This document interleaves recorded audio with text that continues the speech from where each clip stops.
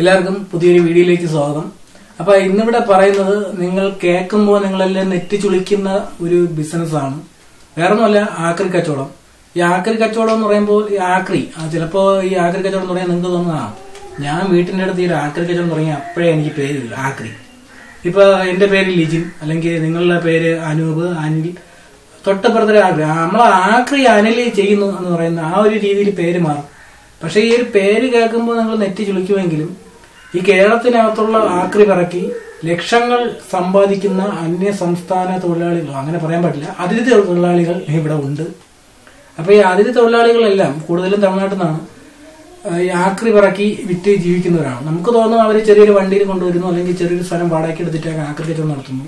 ലക്ഷക്കണക്കിന് രൂപയുടെ വരുമാനമാണ് മാസം അവരുണ്ടാക്കുന്നത്. അപ്പൊ ചിലപ്പോൾ നിങ്ങൾക്ക് തന്നെ അറിയായിരിക്കും. അപ്പൊ ഈ ഒരു ബിസിനസ് എന്തുകൊണ്ട് നമുക്ക് തുടങ്ങിക്കൂടാ? ഒന്നാമതായി ചിന്തിക്കേണ്ട ഒരു കാര്യം ഇതിൽ എന്താന്ന് വെച്ച് കഴിഞ്ഞാൽ, ഇതിൽ ലോ ഇൻവെസ്റ്റ്മെന്റ് ആണ്. അപ്പൊ അത്യാവശ്യം നമുക്ക് ഒരു ഇപ്പൊ നമ്മൾ തന്നെ പോയി പറയണമെന്നൊന്നും പറയുന്നില്ല.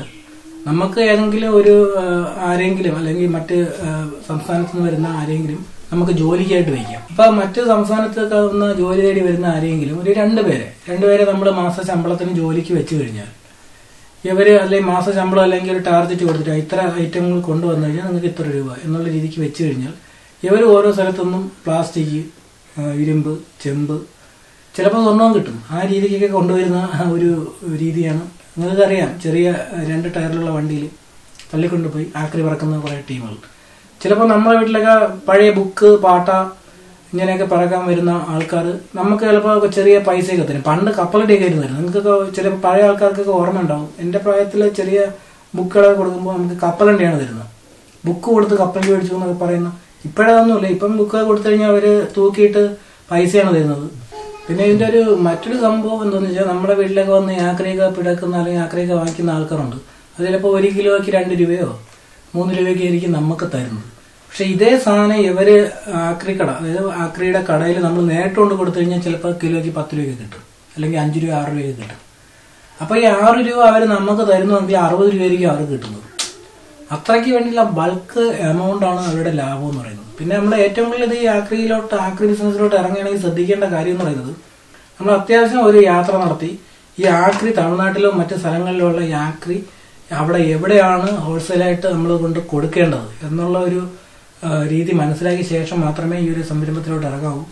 ഇറങ്ങിക്കഴിഞ്ഞാൽ നിങ്ങൾക്ക് 100 തരം ഉറപ്പാണ്, നിങ്ങൾക്ക് പിന്നോട്ട് നോക്കേണ്ടി വരില്ല. ഏകദേശം 1 വർഷം കൊണ്ട് നിങ്ങൾ വേറൊരു ജീവിത സാഹചര്യത്തിലോട്ട് പോകുന്നുള്ളതിന് ഒരു സംശയവും വേണ്ട. ചിലപ്പോൾ ഇത് പറയുമ്പോൾ നിങ്ങൾക്ക് തന്നെ മനസ്സിലാവും. നിങ്ങളെ തൊട്ടടുത്ത് ഉള്ള ഏതെങ്കിലും ഒരു ആക്രി കട എടുത്തു കഴിഞ്ഞാൽ ആൾ ആദ്യം വരുമ്പോൾ ചെറിയൊരു ചാക്ക് തോളിലിട്ടിട്ട് ആക്രി പറക്കാൻ തുടങ്ങും. പിന്നെ ഇയാളത് മാറിയിട്ട് ചെറിയൊരു സൈക്കിൾ വണ്ടിയൊക്കെയായി. പിന്നെ കുറച്ചുകൂടെ കഴിഞ്ഞപ്പോൾ ഇയാൾ മാറിയിട്ട് സൈക്കിൾ വണ്ടിയൊക്കെ മാറിയിട്ട് ചെറിയ പിക്കപ്പായി. പിന്നെ കുറച്ച് നാൾ കഴിയുമ്പോൾ നിങ്ങൾ ഇയാളെ കാണില്ല, പകരം വേറെ ആളാണ് വരുന്നത്. ഇയാൾ മുതലാളിയായി. നമ്മുടെ നാട്ടിൽ തന്നെ ആക്രി ബിസിനസ് നടത്തി സ്ഥലവും വാങ്ങി വീടും വെച്ച് നല്ല രീതിക്ക് ജീവിക്കുന്ന ഒരുപാട് പേരുണ്ട്. പക്ഷെ ആ ആക്രിക്കട അല്ലെങ്കിൽ ആ ഒരു ആക്രി ബിസിനസ് മലയാളികൾ എന്തുകൊണ്ട് ചെയ്യുന്നില്ല? ചില മലയാളികൾ ചെയ്യുന്നുണ്ട്, പക്ഷെ എന്തുകൊണ്ട് മറ്റുള്ള പുതിയ തലമുറ അതിനെപ്പറ്റി ഒന്നും ചിന്തിക്കുന്നില്ല എന്നുള്ളതാണ്. അപ്പൊ നിങ്ങൾ എല്ലാവരും ഈ വീഡിയോ കണ്ട ശേഷം ഇതിനെപ്പറ്റി ചിന്തിക്കുക. പിന്നെ നിങ്ങൾ ഒരു ആക്രിക്കട തുടങ്ങുക അല്ലെങ്കിൽ ആക്രി വാരാൻ പോവുക എന്നുള്ള കാര്യമല്ല ഇവിടെ പറയുന്നത്. നിങ്ങളൊരു ആക്രിക്കട തുടങ്ങുക എന്ന് പറയുന്നത് നിങ്ങളൊരു ബിസിനസ് സംരംഭമാണ് അവിടെ തുടങ്ങുന്നത്. അപ്പൊ നിങ്ങളാണ് അതിന്റെ സംരംഭകർ. അപ്പൊ നിങ്ങൾ രാവിലെ ആക്രി വരാൻ പോകേണ്ട കാര്യമില്ല. അത്യാവശ്യം നിങ്ങളെ കൂട്ടുകാരിലേക്കും റിലേറ്റീവ്സിലേക്കൊക്കെ ഈ സംഗതി എത്തിച്ചു കഴിഞ്ഞാൽ അവരെ വീട്ടിൽ വരുന്ന ആക്രിയെല്ലാം നിങ്ങളുടെ അടുത്ത് തന്നെ കൊണ്ടുവരും. പിന്നെ ഇത് ഒരുമിച്ചാണ് നിങ്ങൾക്ക് ലോഡ് പോകുന്നത്. ഒരു വലിയ ലോറിക്കുള്ള ലോഡ് ആകുമ്പോഴത്തേക്കാണ് നിങ്ങൾക്ക് ഇത് വിൽക്കാൻ പറ്റുന്നത്. അപ്പൊ നിങ്ങളൊരു ജോലിക്ക് അന്യ സംസ്ഥാന തൊഴിലാളി അങ്ങനെയുള്ള ആരെങ്കിലുമൊക്കെ നിർത്തിക്കഴിഞ്ഞാൽ, നമ്മുടെ നാട്ടിലുള്ള ആൾക്കാർ അത്യാവശ്യം ഇൻ ചെയ്ത് വൈറ്റ് കോളർ ജോബ് മാത്രം ചെയ്യുന്ന ആൾക്കാരാണ് കൂടുതലും. അതുകൊണ്ട് ജോലിക്ക് ആളിനെ കിട്ടില്ല. അപ്പോൾ പുറത്തുനിന്നുള്ള ഏതെങ്കിലും ഒരു 2 ജോലിക്കാരെ എടുത്തു കഴിഞ്ഞാൽ നിങ്ങൾക്ക് ഒരു ചെറിയ സൈക്കിൾ വണ്ടി, നമുക്ക് കണ്ടുവേണം, ആക്രിക്ക് അപ്പുറക്കാൻ പോകുന്ന സൈക്കിൾ വണ്ടിയില്ല, അത് എനിക്കൊരു വണ്ടി കൂടെ സെറ്റ് ചെയ്ത് കഴിഞ്ഞാൽ അത്യാവശ്യം ഒരു 2-3 മാസം കൊണ്ട് തന്നെ നിങ്ങൾക്ക് ഒരുപാട് ആക്രി തേക്കാൻ പറ്റും. ഈ ആക്രി വിൽക്കുന്നത് 2-3 രീതിയിലാണ്.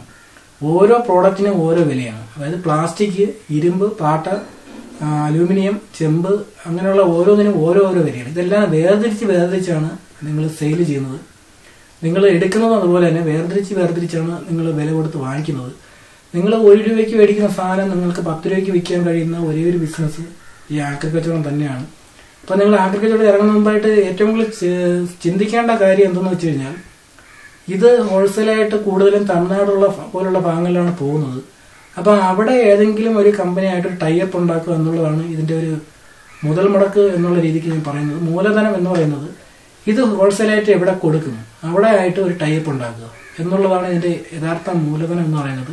ഒരു ചെറിയ യാത്രയിലൂടെ അത് നിങ്ങൾക്ക് കരസ്ഥമാക്കാൻ പറ്റും. കാരണം ആക്രി കച്ചവടമൊന്നും ഒരിക്കലും ആരും ചെയ്യാൻ ഇഷ്ടപ്പെടുന്ന ഒരു ജോബല്ല. പക്ഷേ ഇതിന്റെ ഒരു ബിസിനസ് സാധ്യത എന്ന് പറയുന്നത് വളരെ വലുതാണ്.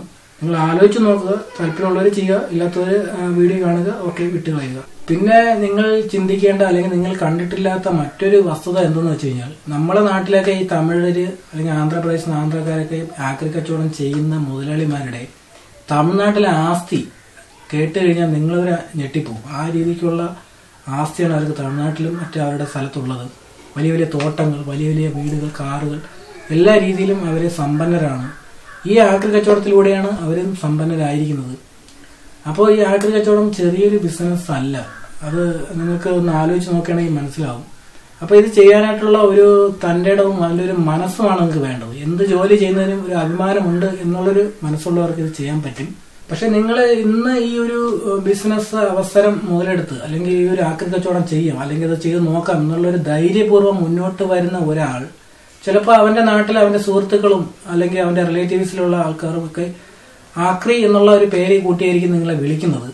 പക്ഷെ ഈ ആക്രി കച്ചവടത്തിൽ 1 വർഷം നിങ്ങൾ സഹിച്ചു നിന്ന് ആ ഒരു വിളി കേട്ട് കഴിഞ്ഞ് ബിസിനസ് ചെയ്തു കഴിഞ്ഞാൽ അടുത്ത വർഷം നിങ്ങളുടെ ഒരു ജീവിത സാഹചര്യം മുഴുവൻ മാറുകയും ആ വിളിച്ചവർ തന്നെ നിങ്ങളെ സപ്പോർട്ട് ചെയ്യുകയും ചെയ്യുന്ന ഒരു സ്ഥിതിവിശേഷത്തിലേക്ക് നിങ്ങൾ എത്തും. അപ്പൊ പണ്ട് കളിയാക്കിയ ആൾക്കാർ, നിങ്ങളെ സുഹൃത്തുക്കളൊക്കെ പണ്ടൊക്കെ ഒരുപാട് കളിയാക്കിയവർ വരെ നിങ്ങളെ പോസിറ്റീവ് ചിന്താഗതിയിലോട്ട് വരും. അതായത് നിങ്ങളെ സപ്പോർട്ട് ചെയ്യുന്ന ഒരു രീതിയിലേക്ക് വരുന്നത് നിങ്ങൾക്ക് തന്നെ കാണാൻ പറ്റും.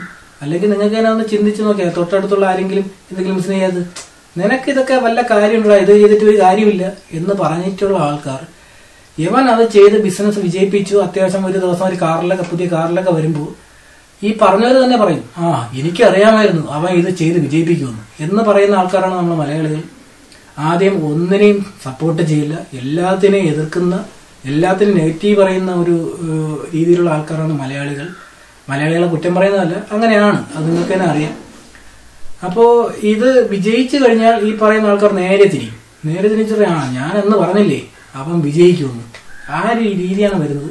അപ്പൊ നിങ്ങൾക്ക് താല്പര്യമുള്ളവരെല്ലാവരും ഇതൊന്ന് ചിന്തിച്ചു നോക്കുക. നിങ്ങളെല്ലാവരും ചെയ്യണമെന്നല്ല ഞാൻ പറയുന്നത്. ചിലപ്പോൾ കുടുംബ മഹിമ അല്ലെങ്കിൽ പഠിച്ചിട്ടുള്ളവന്റെ ഒരു ഇത് അതൊക്കെ വെച്ചിട്ട് നിങ്ങൾക്ക് ചെയ്യാൻ ബുദ്ധിമുട്ടുണ്ടാവും. അതൊന്നും ചെയ്യേണ്ട. ഒരു വീഡിയോയിൽ ഞാൻ ഇങ്ങനെ പറഞ്ഞതേ ഉള്ളൂ.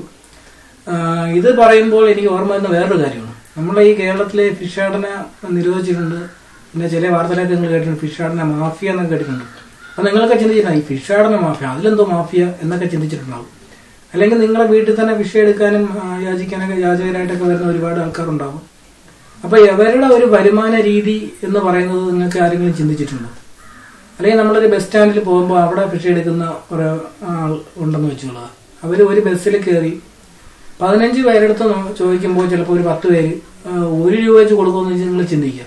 ഇപ്പോൾ 1 രൂപ ആരും കൊടുക്കുക, അല്ല 5 കൊടുക്കും. അപ്പോൾ 1 രൂപ കൊടുക്കുമെന്ന് നിങ്ങൾ ചിന്തിച്ചു കഴിഞ്ഞാൽ ഒരു ബസ്സിൽ നിന്ന് 10 രൂപ കളക്ട് ചെയ്യുന്നുണ്ട്. ഒരു ദിവസം അവൻ എല്ലാം കൂടി ഒരു 1000 രൂപയ്ക്ക് മുകളിൽ അവൻ വരുമാനം ഉണ്ടാകുന്നുണ്ട്. നമുക്ക് തോന്നും 1000 രൂപ ഉണ്ടെന്നുള്ളൂ. 30 ദിവസം, ഒരു മാസത്തിൽ അവന്റെ വരുമാനം 30,000, 50,000 ആ ഒരു റേഞ്ചിനകത്താണ്. നമ്മളെ ഒരു സ്കൂൾ ടീച്ചറിന് പോലും ചിലപ്പോൾ 50,000 രൂപ ശമ്പളം ഉണ്ടാവില്ല. ഇപ്പോൾ ഒരു LP സ്കൂളിലൊക്കെ അല്ലെങ്കിൽ UP സ്കൂളിലൊക്കെ പഠിപ്പിക്കുന്ന ടീച്ചർക്ക് 50,000 രൂപ ശമ്പളമൊന്നും ചിലപ്പോൾ ഉണ്ടായെന്ന് വരില്ല. അപ്പൊ ആ ഒരു വരുമാന രീതി ഇപ്പൊ ഞാൻ പറഞ്ഞപ്പോൾ മനസ്സിലായില്ലേ. അപ്പൊ ഞാൻ വേറൊന്നും കൊണ്ട് പറഞ്ഞല്ല. അപ്പോൾ ഈ ആക്രി കച്ചവടം എന്ന് പറയുന്നത് നല്ലൊരു ബിസിനസ് തന്നെയാണ്. ആദ്യം കേൾക്കുമ്പോൾ നമുക്ക് ഒരു അരാജകത്വമായിട്ട് തോന്നും. ഈ ഹരിഹർ നഗറില് അപ്പുക്കുട്ടൻ എന്ന് പറയുന്ന കഥാപാത്രത്തെ അവതരിപ്പിച്ച ജഗദീഷ് ചേട്ടൻ പറഞ്ഞ പോലെ വിജൃംഭിച്ച ഒരു ബിസിനസ് തന്നെയാണ് ഇത്. നമ്മളത് മറിച്ച് മറ്റൊരു അർത്ഥത്തിൽ ഇത് കാണണ്ട. ഏറ്റവും നല്ല ഒരു സാധ്യത ഉള്ള, അതായത് ഇനി കേരളത്തിലാണ് ഏറ്റവും കൂടുതൽ എനിക്ക് തോന്നുന്നു ആക്രി ഉള്ളതെന്ന് തോന്നുന്നു. അതുകൊണ്ടായിരിക്കുമല്ലോ ഈ കേരളത്തിലോട്ട് എല്ലാവരും വന്ന് ആക്രി ഇറക്കുന്നത്. അപ്പോഴത്തേക്ക് കേരളത്തിലുള്ള ഇത്രയും ആക്രികൾ എന്തിനും നമ്മൾ മറ്റു സംസ്ഥാനക്കാർക്ക് കൊടുക്കണം, നമുക്ക് തന്നെ പറഞ്ഞിട്ടൂടെ. അപ്പൊ അത് നല്ലൊരു ബിസിനസ് സാധ്യത ആയിരിക്കും. നിങ്ങൾ എല്ലാവരും ഒന്ന് ചിന്തിച്ചു നോക്കുക. താല്പര്യമുള്ളവർ ചെയ്യുക, താല്പര്യമില്ലാത്തവർ ചെയ്യേണ്ട. കാരണം അത് ചിലപ്പോൾ ആക്രി എന്നുള്ളൊരു പേര് വീഴാൻ ഇതിന് സാധ്യതയുണ്ട്. പക്ഷേ അത്യാവശ്യം നല്ല ജീവിത ചുറ്റുപാടിൽ ജീവിക്കണമെന്ന് ആഗ്രഹമുള്ളവർ ഈ ഒരു ബിസിനസിനെ പറ്റി ചിന്തിക്കുക, അല്ലെങ്കിൽ അന്വേഷിക്കുക. അപ്പോൾ എന്തെങ്കിലും അഭിപ്രായം ഉള്ളവർ അല്ലെങ്കിൽ കമന്റ് ബോക്സിൽ കമന്റായിട്ട് ഇടുക. മിക്കവാറും ഈ ഒരു വീഡിയോയ്ക്ക് ഏറ്റവും കൂടുതൽ നെഗറ്റീവ് കമന്റ് വരുന്നത് ഈ ഒരു വീഡിയോയ്ക്ക് ആയിരിക്കുമെന്ന് ഞാൻ വിശ്വസിക്കുന്നു. കാരണം ആക്രി കച്ചവടം കേൾക്കുമ്പോൾ തന്നെ നെറ്റി ചുളിക്കുന്ന ആൾക്കാരാണ് നമ്മുടെ നാട്ടിലുള്ളത്. അപ്പോൾ എന്തായാലും നിങ്ങളൊന്ന് ആലോചിച്ച് നോക്കിയിട്ട് ചെയ്യുക. ഇഷ്ടപ്പെട്ടെങ്കിൽ ലൈക്ക് ചെയ്യുക, ഇഷ്ടപ്പെട്ടില്ലെങ്കിൽ ഡിസ്ലൈക്ക് ചെയ്യുക. അപ്പോൾ നിങ്ങൾക്ക് മറ്റുള്ളവർക്ക് ഷെയർ ചെയ്യുക, ചാനൽ സബ്സ്ക്രൈബ് ചെയ്യുക. പുതിയ പുതിയ വ്യത്യസ്തമായ വീഡിയോകൾ ഇതിൽ വീണ്ടും വരുന്നതാണ്. അപ്പോൾ നന്ദി, നമസ്കാരം. മറ്റൊരു വീഡിയോയിൽ വരുന്നവരെ കാണാം. ബൈ.